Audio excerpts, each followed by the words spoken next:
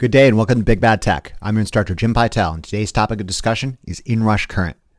Our objective is to learn to calculate inrush current using the data available on the motor nameplate, as well as discuss the electrical theory explaining inrush current. As you're no doubt aware, a motor at rest experiences a momentary surge of current known as inrush, starting current, or locked rotor current, when energized by full voltage. Inrush current may be about 6 times rated current, although in this lecture we'll learn to calculate it more precisely. As the motor comes up to the rated speed, current will drop to the rated value. Full voltage, sometimes called direct online or across-the-line motor starters, must be designed to make inrush current. Inrush at times is an unwanted phenomenon that may affect the performance of other electrical devices in the same distribution system.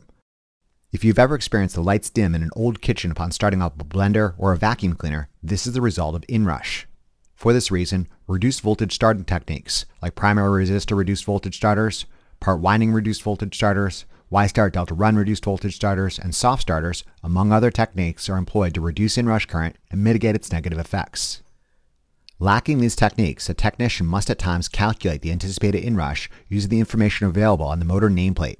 This way, wire size and instantaneous demand in the electrical distribution system can be predicted in advance. Recall in the motor nameplates lecture, available at the Big Bad Tech channel, we briefly examined some of the locked rotor code entries on the motor nameplate. Let's take a closer look at this entry and try some additional illustrated examples. The locked rotor code, sometimes called the kilovolt ampere per horsepower constant, is a letter that represents a range of numerical values. These numerical values, along with power and voltage data, are then entered into a formula to calculate the anticipated inrush. The formula for a 3-phase AC motor demonstrates that inrush is the code number times the power in units of horsepower divided by the rated voltage times 577. Note the placement of the parentheses for hard-headed individuals that wish to enter this formula into their calculator in one pass. As illustrated in the table, each letter is a lower and upper numerical bound. Depending upon the application, you may wish to perform the calculation twice, potentially 3 times, to determine the minimum anticipated inrush, the maximum anticipated rush, and the average anticipated inrush. You'll note the letters in the locked rotor code table go from A to V and do not include the letters I, O, and Q, as these letters might be easily confused for other data and entry headings in the motor nameplate. Consider a quarter horsepower motor, intended to operate using 208 volt 3-phase AC in the low voltage configuration with a locked rotor code of M, meaning it has a kilovolt ampere per horsepower constant with a low of 10 up to a high of 11.19. Center of mass would be the average of these two numbers at 10.6. You note the rated current of this motor operated at 208 volts is 1.3 amps. If we wanted a quick rough estimate of inrush, we could say we might expect a momentary surge of 6 times 1.3 amps, or roughly 7.8 amps, and call it good. However, as you'll soon learn, this rough estimate isn't exactly accurate. Let's calculate the lowest, average, and highest amount of inrush we might expect to observe.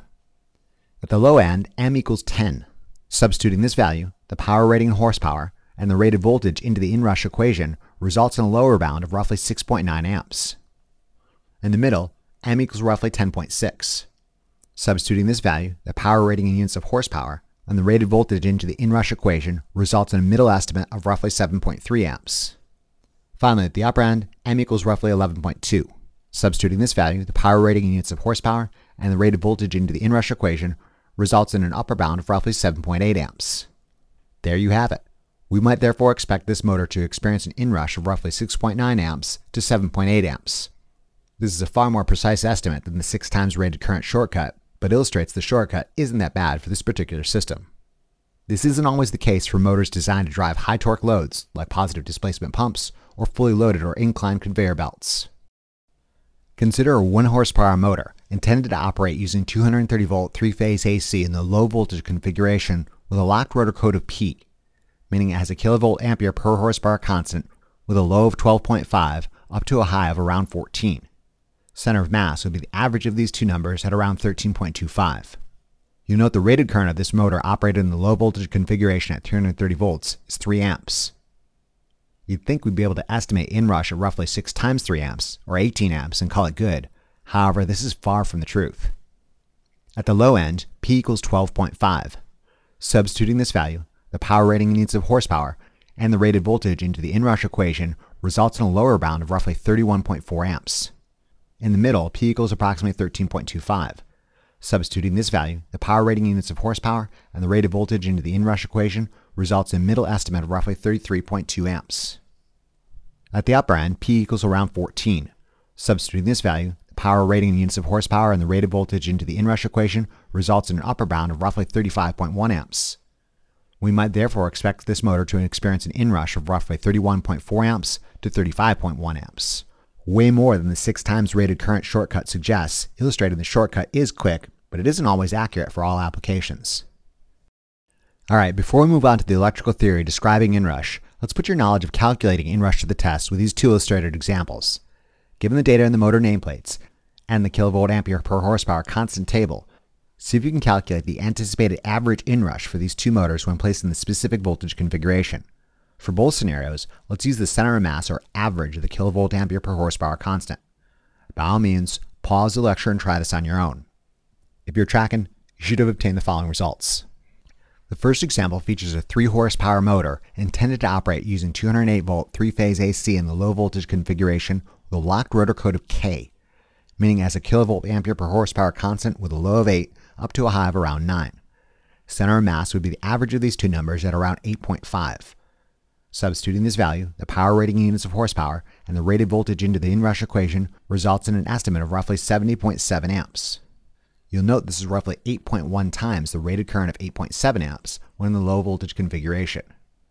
The second example features a super beefy 15 horsepower motor intended to operate using 460 volt 3-phase AC in the high voltage configuration with a locked rotor code of G, meaning it has a kilovolt ampere per horsepower constant with a low of 5.6 up to a high of around 6.3. Center of mass would be the average of these two numbers at around 5.95. Substituting this value, the power rating in units of horsepower, and the rated voltage into the equation results in an estimate of roughly 112 amps. As astronomically large as this value is, you note this is only roughly 5.7 times the rated current of 19.5 amps when operated in the high voltage configuration. As these examples were intended to illustrate, the 6 times rated current shortcut is just a rough estimate, and motors can and do exhibit wide ranges of inrush in relation to rated current, sometimes more than 6 times, sometimes less. Those motors with a kilovolt ampere per horsepower constant at the upper end of the alphabet, nearer to A, exhibit less inrush than would a similarly rated motor with a kilovolt ampere per horsepower constant in the lower depths of the alphabet, nearest to V. Additionally, these examples illustrated that inrush, although brief, can put a tremendous strain on the electrical distribution system that must be anticipated in advance. Oftentimes, generators or off-grid battery-based inverters specify 2 ratings. 1, a rated current capable of being met on a nearly continuous basis, and 2, a maximum surge current that the system is capable of temporarily meeting. Consider a motor anticipated to draw 2 amps at the rated conditions. If we use the 6 times shortcut, we might expect this motor to briefly experience an inrush surge of 12 amps. If we used a generator with a rated current of 3 amps and a permitted maximum surge current of 9 amps, it might run the motor, but it wouldn't start it without difficulty or without the use of a reduced voltage starter. Lastly, before we start discussing the theory behind inrush, it should be noted that some motor manufacturers take it upon themselves to perform inrush calculations in advance and explicitly state the expected inrush right on the motor nameplate. As you are no doubt aware, the entry FLA on a motor nameplate stands for full load amperes. That's another way of stating rated current, meaning it is the current drawn per phase when the motor is producing its rated mechanical power output. If you ever see the entry LRA, this is the inrush current, where LRA stands for locked rotor amperes, meaning this is the magnitude of the momentary surge of current drawn per phase when the rotor is locked or in the at-rest condition and the motor is suddenly energized by full voltage. The LRA entry in the motor nameplate saves you the trouble of performing inrush calculations yourself.